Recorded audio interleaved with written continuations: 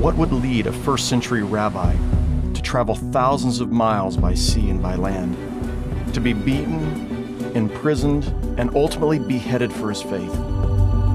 It was a call to turn the world upside down. This is the story of the Apostle Paul, whose writings continue to shape the lives of 1/3 of the world's population. A man second only to Jesus in his impact and influence on the Christian faith, and whose witness defines what it means to be a follower of Jesus Christ.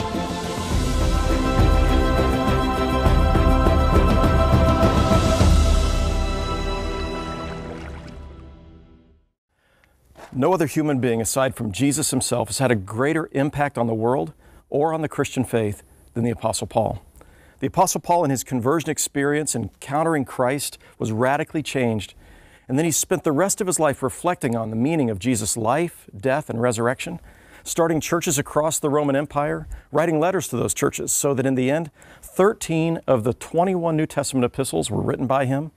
His faith and his reflections on the meaning of Christ are what shaped and laid the foundation for the Christian faith and for Christian theology, which continues to shape our faith, Christianity's faith, to the present time.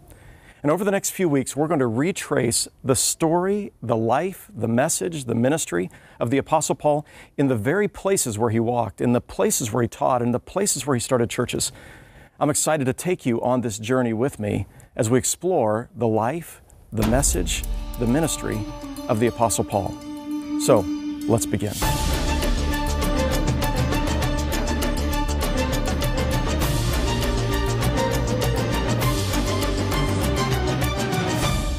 The story of the Apostle Paul begins in what is today southeast Turkey, but what was at the time Southeast Asia Minor, in a city called Tarsus, which was the capital city of the Roman province of Cilicia.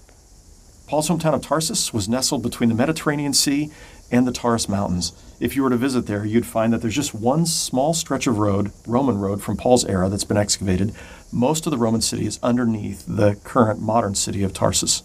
And then there is a mountain pass that the highway passes through today. Paul would have passed through in his day. Very famous. On either side, the mountains have been cut away. This is called the Cilician Gates. And Paul would have passed through these gates on his way up to central Turkey or central Asia Minor on his second missionary journey. There is a well there that's called St. Paul's Well. Was it his well? Who knows? But it certainly does anchor the story and remind us that Paul grew up in this place. And it was there that he was raised in a devoted Jewish home. His name, given by his parents, was a Jewish name, Saul, named after the first king of Israel. But his family were also Roman citizens, and so he had a Roman name. His Roman name was Paul. He would have been trained in both the Roman schools, in the Greco-Roman schools, and so he was familiar with Greek thought. He was familiar with the Greek language. Of course, it was his native language, probably. And it was here that he learned the Greek philosophers. At the same time, his family was very devoted in their faith and their desire to follow God. And as a young man, he was sent to Jerusalem to study under the finest of the rabbis of the time, a man named Gamaliel. And it was there that he was trained in the law and in the prophets, in the writings, in the oral traditions of his people, and in the oral law that had been passed on from generation to generation. He was deeply devoted to God, zealous for the law, and he was trained in the school of the Pharisees, so that he described himself as a Pharisee of Pharisees, and as pertaining to the law, as blameless as one could be. This was the Apostle Paul, 1 foot in 2 worlds. Now, Paul writes of his own life and of his faith before he'd come to faith in Christ in these words in Philippians chapter 3. He says, "I was circumcised on the 8th day, of the people of Israel, of the tribe of Benjamin, a Hebrew of Hebrews, in regard to the law, a Pharisee, as for zeal, persecuting the church, as for legalistic righteousness, faultless." It's likely that Paul was in Jerusalem on that Passover when Jesus was crucified, though there's no evidence that Paul was there actually watching this take place. But we know that shortly after that, after the disciples began to proclaim that Jesus was raised from the dead, after they said that he was in fact the living Lord and the Messiah and the King of the Jews, the Jewish leadership began to try to figure out how to deal with these followers of Jesus. And as they did, Paul, volunteered to be a part of squelching this new movement. And so he began harassing these Christians and stood by. We read in Acts chapter 7, he stood by as Stephen was stoned to death, one of the leaders of the Christian movement, the early leaders of the Christian movement. He stood by as he was stoned to death, and in Acts chapter 8, verse 1, we read that he stood by giving approval as the first Christian martyr after Jesus was put to death. And so it was, as he was leading this charge, that he was determined to arrest and to really wage a battle against these early Christians, believing that they were false teachers, and wanting to demonstrate to those in Jerusalem his devotion to the faith. He begins arresting Christians. He begins throwing them in jail, both men and women. And it was at this time that he received letters from the high priest to go to Damascus in Syria and to search the synagogues there for those followers of Jesus who had made their way to Damascus in order to arrest them and bring them back to Jerusalem.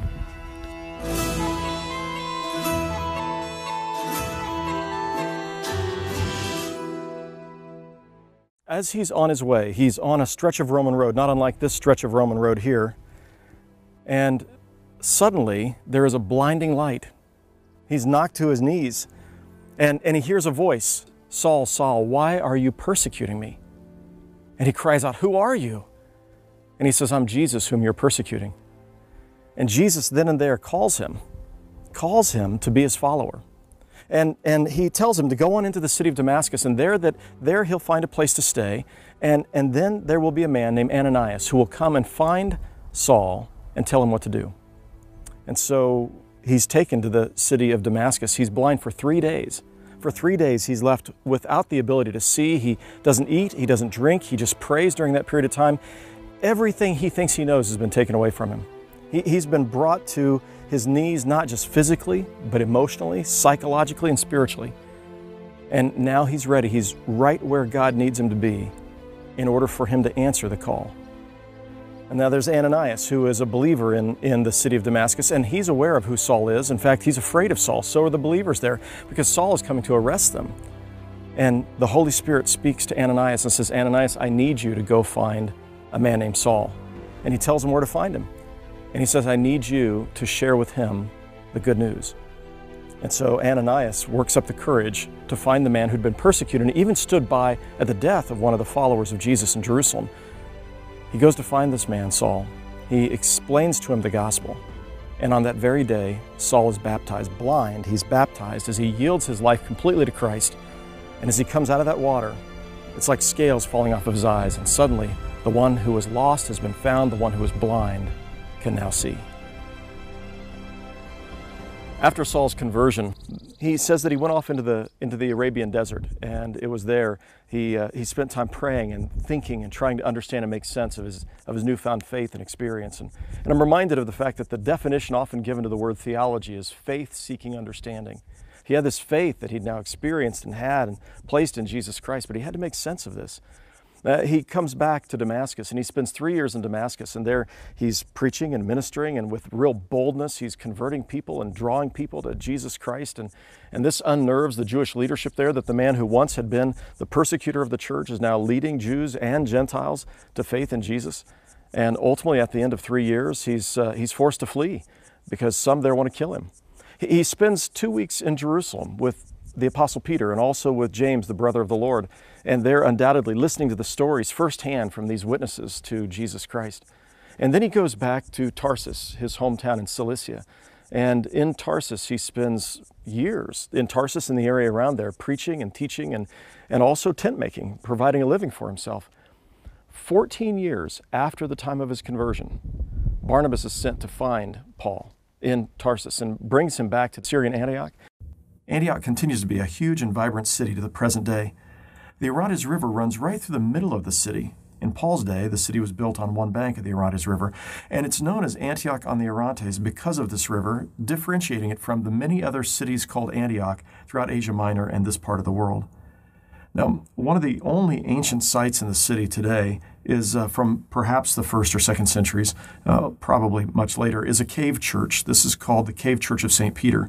And the tradition was that St. Peter carved out this cave and expanded this cave, and it became the first place of Christian worship in the city of Antioch as Paul and the Gentiles and the Jews that were there who were followers of Jesus were worshiping together.